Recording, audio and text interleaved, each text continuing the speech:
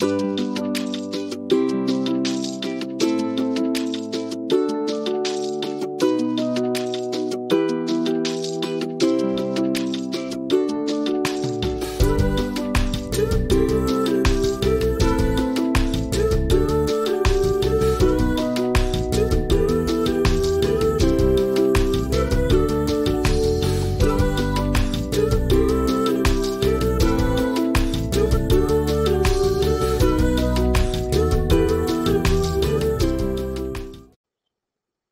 and welcome back.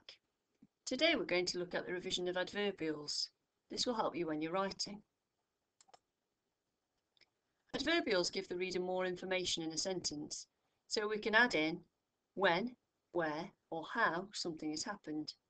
An adverbial phrase is a group of two or more words which act as an adverb in the sentence. We'll have a look at those now.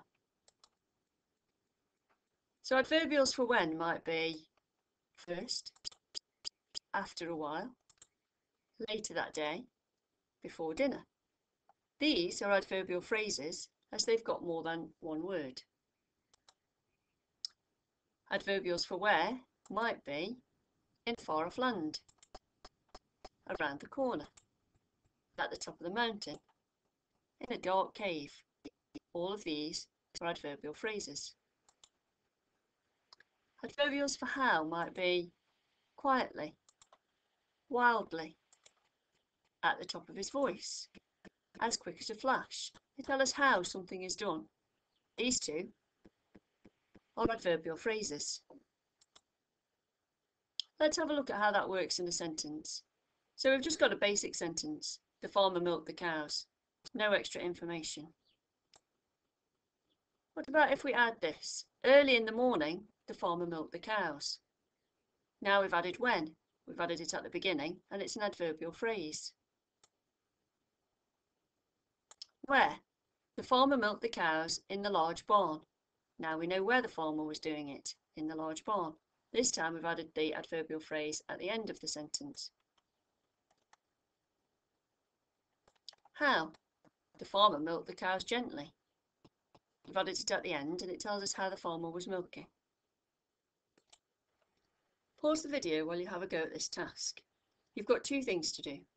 The first one, you need to identify where the adverbial is in the sentence, and then ask yourself, is it giving the reader more information about when, where, or how? When you're ready, unpause the video and we can check the answers together.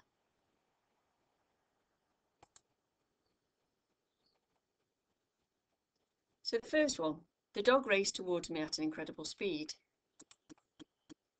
The adverbial here is at an incredible speed. How did the dog race towards me? At an incredible speed. So it's an adverbial for how. The next one. I think I will plant those seeds in front of the fence. The adverbial is in front of the fence. It's telling me where the seeds are going to be planted. Early every morning, I try to run 5 kilometres. Early every morning is the adverbial. It's at the beginning this time, but it tells us when that happens or how often something happens.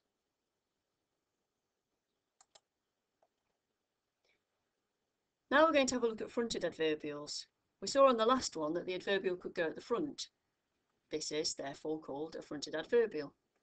So we're going to take a simple sentence again, the lion roared, and add fronted adverbials for when, where, and how.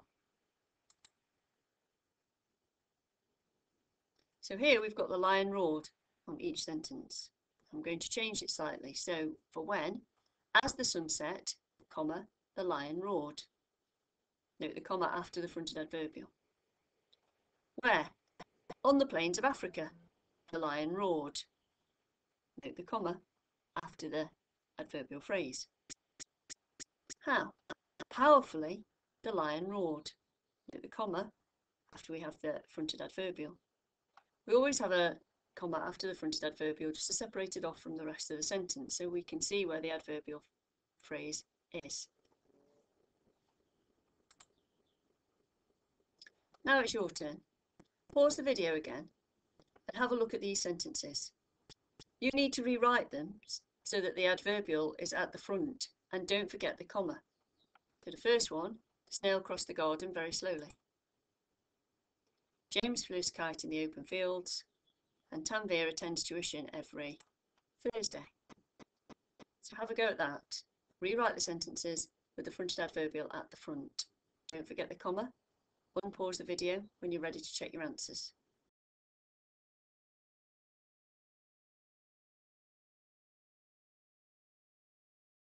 This is what you should have. Very slowly, comma, the snail crossed the garden. Very slowly shows us how the snail was moving.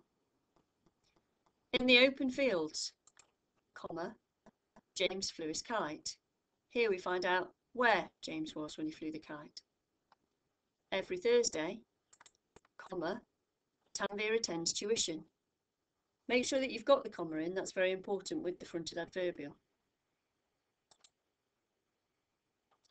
Adverbial phrases also help us to link ideas. They give us the cohesion that glues the text together. Just helps it to make it more sense. Let's have a look at this Goldilocks story and see what you think. Goldilocks decided to go for a walk. A family of bears were out walking. Goldilocks spotted a house. She went inside. She ate the porridge. She broke a chair. She went upstairs and fell asleep. The bears looked about in shock. They saw the porridge had all gone. The chair was broken. They found Goldilocks sleeping. It's a bit like a broken chain. It's not all linking together very well. We don't know when things are happening. We don't know where they're happening. It's just a bit short and not very helpful for the reader. So let's see what happens when we put in adverbials. I'm going to ask you to pause the video in a moment and you're going to have a look and see. This is the same story, but we've added adverbials in for time and number and place to give the reader a better understanding of what's happened. Pause the video while you see if you can find those adverbials and see if you can recognise whether they're time, number or place and how they help the reader. When you're ready, unpause the video and we'll look at it together. Let's see if you found the adverbials that glue the text together. Hopefully you can see how this is much easier to read and the reader's got more idea of when things are happening and where things are happening, so getting a much better picture. One day Goldilocks decided to go for a walk in the nearby woods. One day is a time adverbial. It tells us when everything is happening. Goldilocks decided to go for a walk in the nearby woods. So that's added information. Now we know where it's happening. Meanwhile, there's another time adverbial. It tells us that while Goldilocks is doing something, the family of bears are also doing something at the same time. Meanwhile, a family of bears were out walking while, time adverbial, their porridge cooled. Soon, time adverbial, Goldilocks spotted a house in a small clearing. Now we know where the house is, so that's another adverbial for place. She went inside. First, she ate the porridge. So we have an adverbial of number, firstly, secondly. First she ate the porridge, then, time adverbial, she broke a chair. After that, fronted adverbial, she went upstairs and fell asleep. So we've got much more idea now of the order that things are happening in. Later that day, comma, fronted adverbial for time, the bears arrived home and looked about in shock. First, comma, time adverbial, they saw the porridge had all gone. Secondly, so we have an adverbial for number, the chair was broken. Finally, time adverbial, they found Goldilocks sleeping in Baby Bear's bed, so it tells us where she is. We've added some extra information. Did you find all of those? Time adverbials are easier. Check out that you've added in, when you're doing your writing, place adverbials as well, so people who are reading will know where the action is taking place.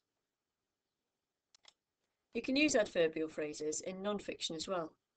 So a good example would be if you're having a discussion or trying to persuade somebody to do something that they don't want to do.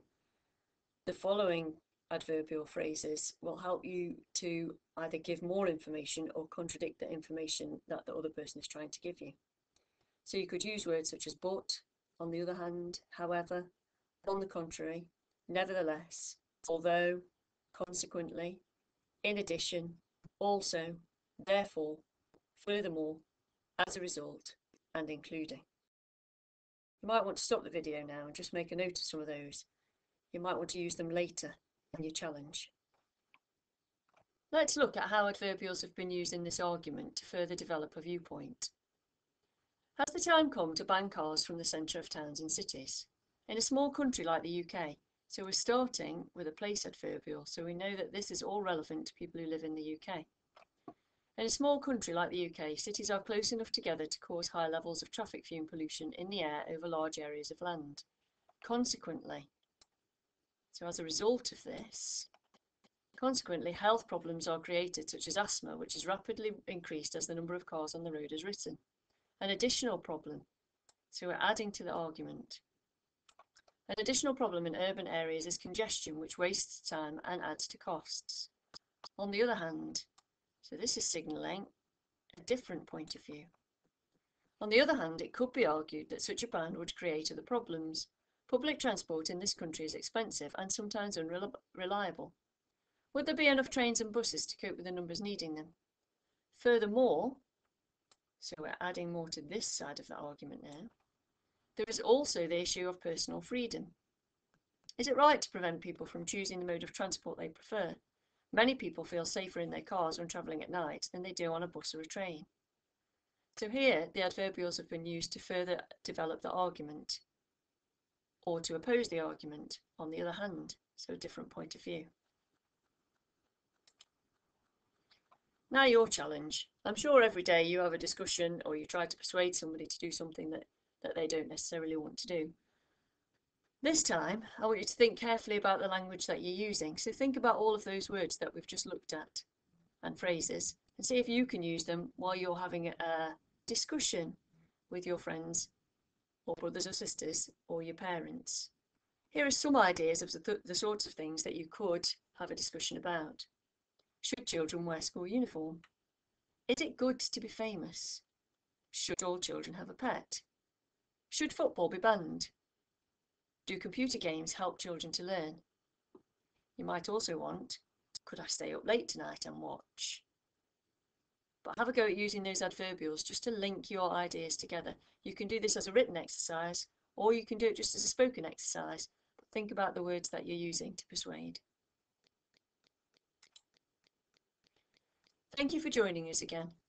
Today we've covered when, where and how for adverbials to add more information to the sentence so that your reader has a better sense of what's happening and when. Fronted adverbials, which go at the front of the sentence. Don't forget the comma when you're talking about that. And the way that adverbials can be used to link together an argument. When you're reading, look out, see if you can spot any of those adverbials, especially the fronted adverbials. Don't forget to look for the comma. Thanks for joining us again, and keep reading. See you next time.